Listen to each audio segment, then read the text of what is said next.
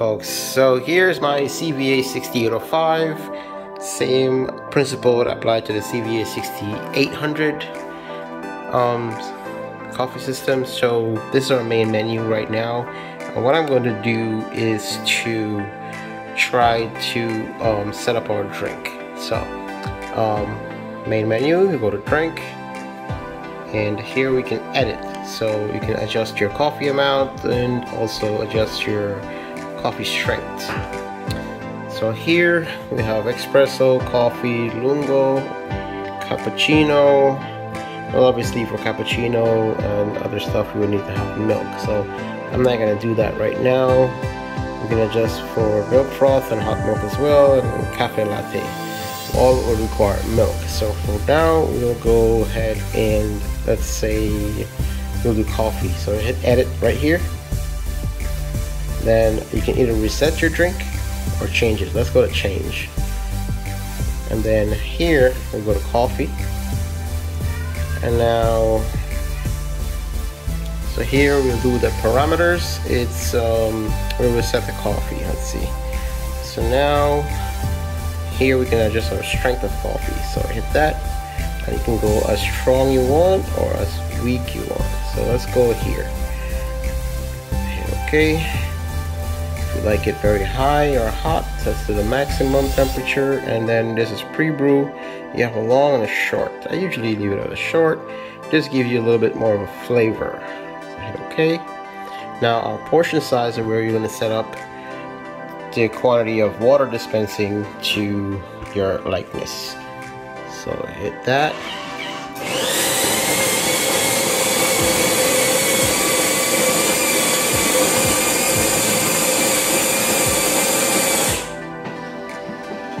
Now it will start to dispense. And as it starts dispensing, you'll see this bar right here with a little kind of a check mark on it that moves across. So whenever you're happy, there it is. So right now it's just set to half. So if you leave it, it will go all the way to the end and save it as a default, and that will give you your setting. But see now the save button pop up. So if you're happy with that amount right there, you just hit save and you're good. But for right now, I'm gonna leave it to go to the end because I like a lot of coffee.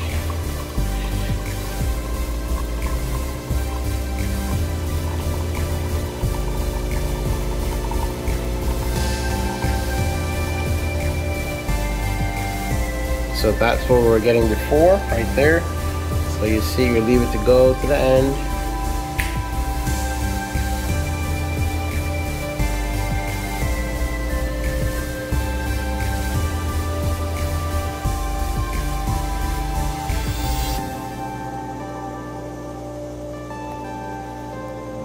It will save automatically. You'll see that little gauge jump all the way over, and that will be saved as default.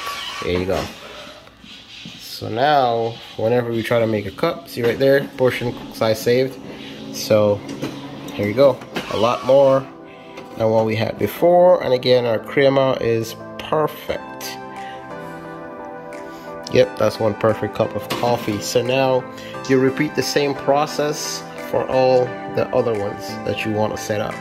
So let's say for example you want an espresso, you'll go here and same thing, change drink, hit espresso, drink parameters, and espresso depends on the user of how much strength you want, because that's a pretty strong shot of coffee. So let's do that. You can also adjust your temperature and also adjust your pre-brewing. I hit OK. I'm not gonna set the portion size right now because I hit that, it's gonna start brewing. I don't really have an espresso cup at this point, but that's, you follow that same procedure and that's how you set it up. Now if you want to do cappuccino or latte, then you go ahead, you will need to have your milk container filled with milk, whole milk 1%, 2%. That's the only milk required. Do not use any oat milk, or any other stuff. It's not going to work and it will destroy your machine. So let's say for example now we want to do actually let's get out of here, start off fresh. Now let's say you want to do change drink. Let's do a latte. Now here for parameters, same thing with the coffee. You can go as strong as you want. The temperature and pre-brew, hit OK. And if we were to do this right now, it's gonna ask me for milk. See right here, milk container is empty because there is no milk container. So as soon as I can get my container to put in there, we'll go ahead and continue this to make set up our milk settings and all that good stuff. But as of right now, that's how you would do it to set up your portion size for your coffee and the strength of your coffee. So there you go, guys. Thank you for checking it out. Hope this video helped, and just give us a thumbs up, subscribe, and like. Thank you.